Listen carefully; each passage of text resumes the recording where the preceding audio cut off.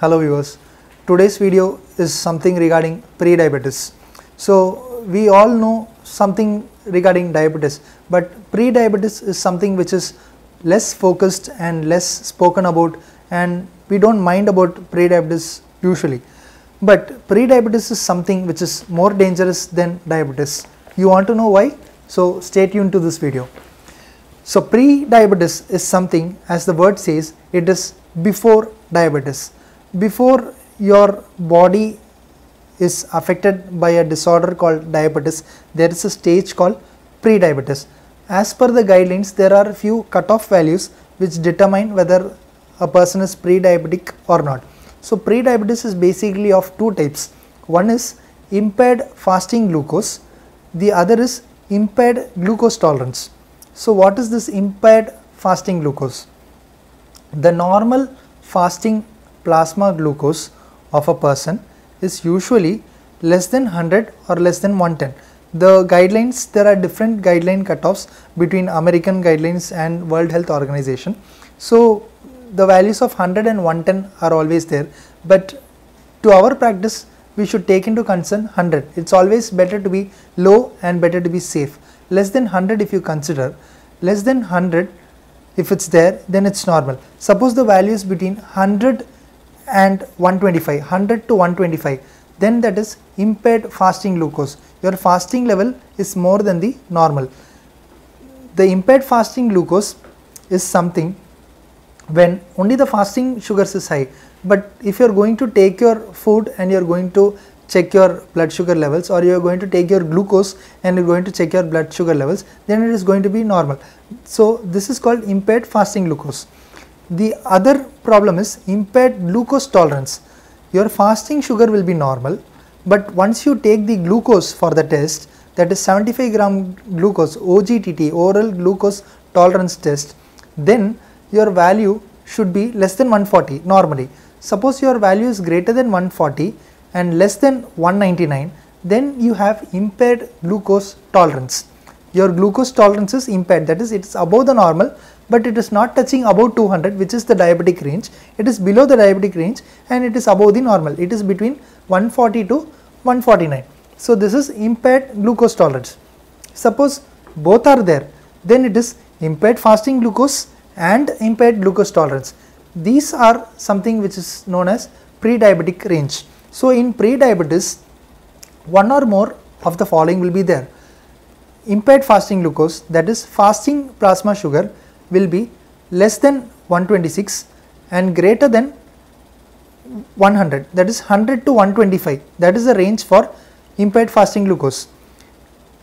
And in impaired glucose tolerance, the range will be 140 to 149, that is known as impaired glucose tolerance.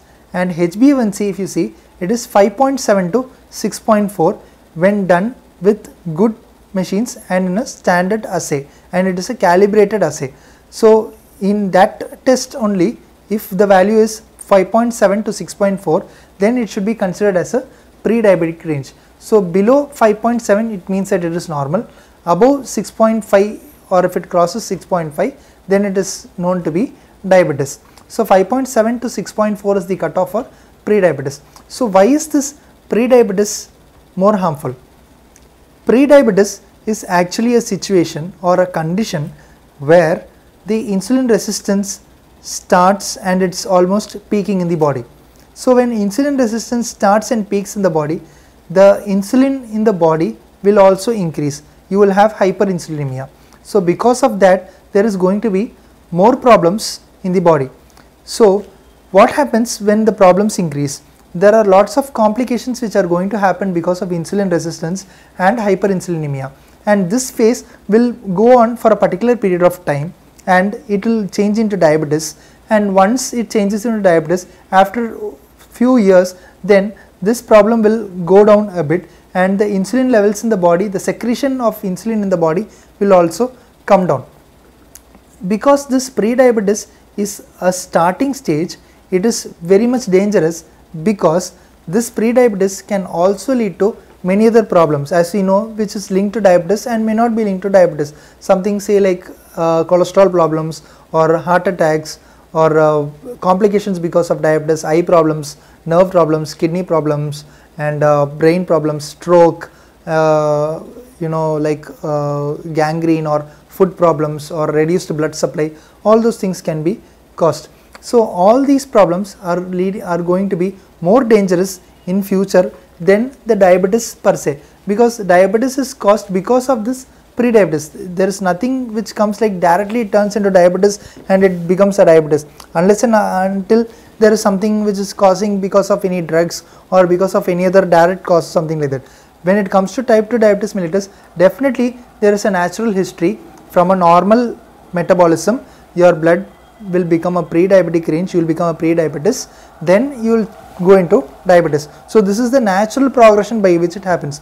So pre-diabetes is to be considered more dangerous when compared to diabetes, because pre-diabetes is something which we can stop, and if it's not stopped properly, it is going to lead to a very dangerous problem called diabetes. So pre-diabetes is also dangerous when compared to diabetes. So pre-diabetes should be managed effectively with diet and exercise, and even in few times some medications will also help for reversal. Suppose you are in the reversal stages, it is always better that we reverse the pre-diabetes into a normal person. So normal sugar levels. So once your sugar levels are normal and you are maintaining your lifestyle, your diet and exercise, then you are very likely to progress into pre-diabetes and later on to diabetes. Also there is always a little chance for the progression to happen, but if you are taking care of your health properly, then definitely this pre-diabetes can be managed to a very great extent effectively. This mostly happens because of losing weight and cutting down your carbohydrate content, your glucose or sugar starch content in your daily diet, and taking a healthy balanced diet which is high in fiber and low in carbohydrate, adequate in protein and fat as well. So I hope this video sensitized you regarding what is pre-diabetes and why is pre-diabetes important, because pre-diabetes, if it's not taken care of properly, it's going to lead to a very dangerous problem called diabetes and more complications because of diabetes.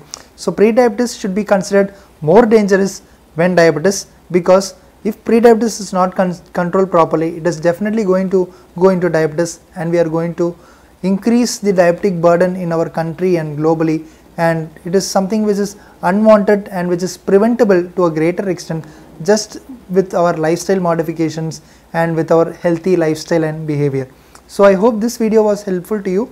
Please click on the notification bell all button for regular updates. Hit on the like button if you like this video, subscribe to our channel and share our videos so that all your friends and colleagues and family members get to know what is pre-diabetes, and they identify the pre-diabetes earlier by doing regular checkups. At least once a year they should be able to do the blood sugar levels so that they know, or they are having control of their sugar levels properly, and they are able to control their sugar levels exactly and lead a healthy life. Stay healthy. God bless you.